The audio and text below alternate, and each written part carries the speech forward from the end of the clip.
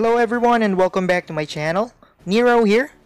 I just got back to the game and I'm going to show you some of the events that are ongoing on the test server. The first one is the 1-year anniversary event wherein we need to log in for 7 days to get these rewards. We can also get this red chest which contains the new hero Oscar, Brutus, Tassie, Chimera, and Wukong. When I first logged back into the game, I was also able to get the new dimensional hero Ukyo Tachibana, and he's for free for 7 days. I don't know if we will be able to try him for free in the global server as well, but here in the test server, there's a free trial for 7 days. I tried him out, he's a good hero, but I don't know in which formation I will be putting him in because my current formation is good. Anyways, so here's the other event, Spring Bloom. Basically, all you need to do is complete the quest in each number here, each tiles, I mean. So after you completed them all, you will be able to get Tass's skin. So the quest number 1 is easy, so all you need is to share new or summoned heroes to Facebook 5 times. So for quest number 2, acquire 1 elite light bearer. Quest number 3, and quest number 4. I will be showing you all the quests here, but basically what you need to do to complete this is to fight in the arena, summon some new heroes, and lastly, you need to buy any packs in the store. Even the $1 pack will do. So that's basically it for the Spring Bloom event. So you need to spend at least $1 in order to get Tass's skin. So here are the other quests. This is quest number 12, 13,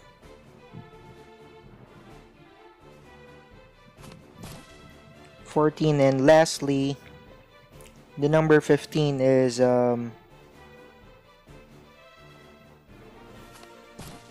this one. Make purchase worth any amount. In my opinion, spending $1 to help the devs in this event is not bad. Here are the event deals, and as you can see here in the merchant shop, there's a $1 pack there.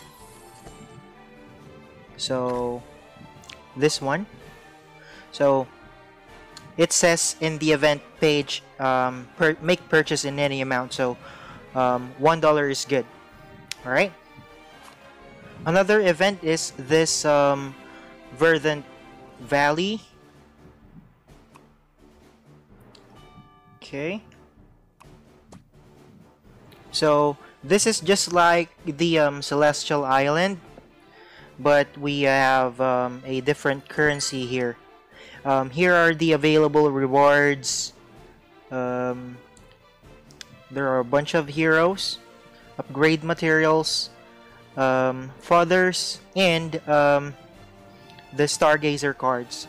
I think I'm going to get the Stargazer cards, and if I have spare, I would get some fathers.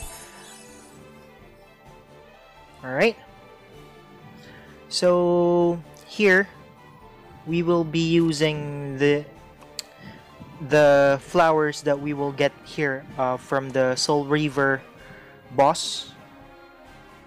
We can get a maximum of 100 Vibrant Bloom or these flowers from this boss. So basically, the skills of this boss is quite OP. So when you cast your ultimate skill on this boss, your hero will lose 20% health each second. So you need to kill him in the soonest time possible. You can pause the video and read each skill. Alright?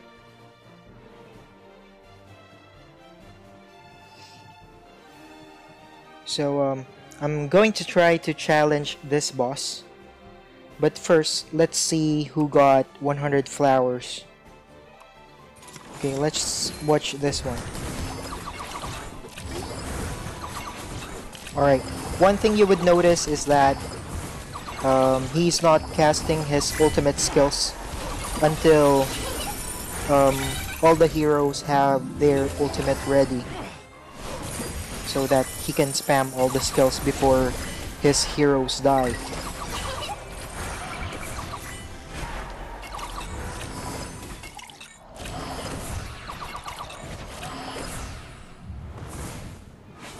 Chimera is quite good in this event because she has lifesteal. Alright, so let's try our own lineup. So I guess this lineup is good.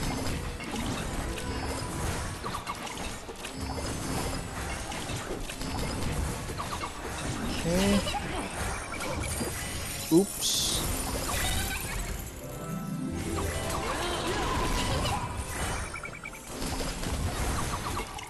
85%, 86. Okay, we only got 88 this time, but I didn't time that correctly. So let's try again. I'll wait until all the heroes' skills are ready.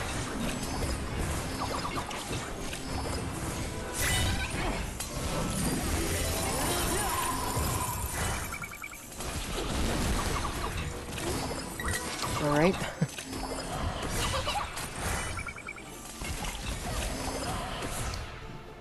Almost there, 96%. I'll try again. Few moments later. So, I tested different lineups. I tried with Chimera, together with Belinda, but this lineup worked best for me. So, one thing I noticed is that if I use Lorsen's ultimate skill, he will die very quickly. That's why I will only cast his ultimate skill when the enemy's HP is low, alright? Or when we're about to reach 100%. Okay, because if Lorsen dies, Belinda's ultimate skill will not be boosted. Alright, so that's it. That's how I got 100 flowers in this event. So I hope this helps you out, alright? And prepare you in the next event. And thank you for watching, guys, and I'll see you in the next video. Peace.